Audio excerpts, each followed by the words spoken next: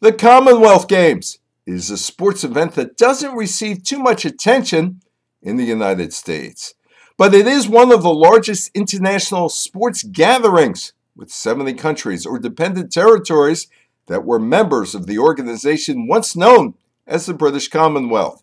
The 2022 Commonwealth Games was scheduled for Durban, South Africa, but a not-so-funny thing happened on the way to Durban. The Durban organizers could not get the money needed to hold a major international sporting event from the South African government. In 2015, Durban was given the right to host the Games because no one else wanted the event. Edmonton, Alberta officials and business leaders kicked the tires but decided it was not a good fit for the Western Canadian city.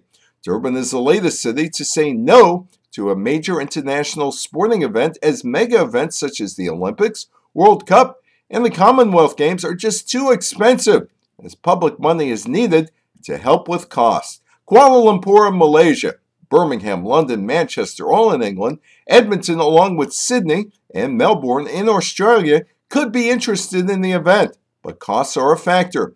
Meanwhile, the International Olympic Committee continues to struggle finding places to host the Summer Games. There are just two bids on the table for the 2024 event, with Paris and Los Angeles political and business leaders on board to host the Games. There is some talk that the International Olympic Committee, which is seeing less and less interest from cities that want the groups offering, may just award the 2024 and 2028 contests to Paris and Los Angeles, but Los Angeles backers are not interested in waiting until 2028.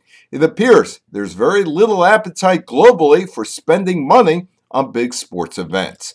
I'm Evan Weiner for the Politics of Sports Business.